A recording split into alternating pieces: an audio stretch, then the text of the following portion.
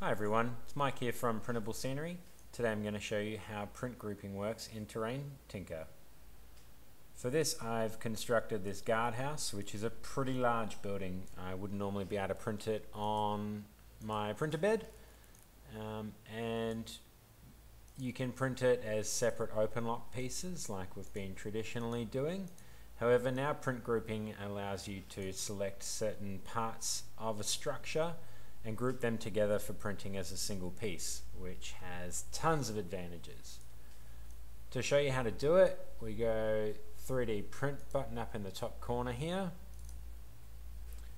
and we've got separate pieces with OpenLOCK clips, which is our other option. If we select single combined model per floor, we've got this set print groups here. What you do is hit new, and every piece I select will be colored orange. That's this print group. If I want to make another print group, just hit new and it will color them differently to make a different print group. You can have as many print groups as you like. There are 10 different colors, but if they're not touching, then it will make it a different print group when you export the file. So I'm going to go through and create this building in 2 different print groups.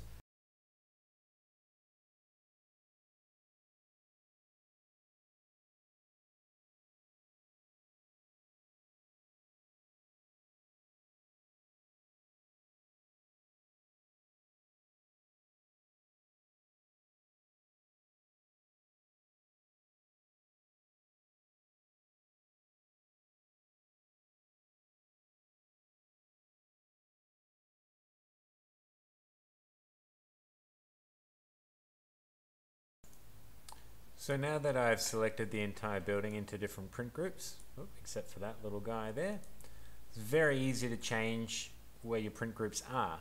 All you have to do is select the print group you'd like and left click over which area you want it to be. Or if you want to change it or deselect it, just left click again and it will clear it.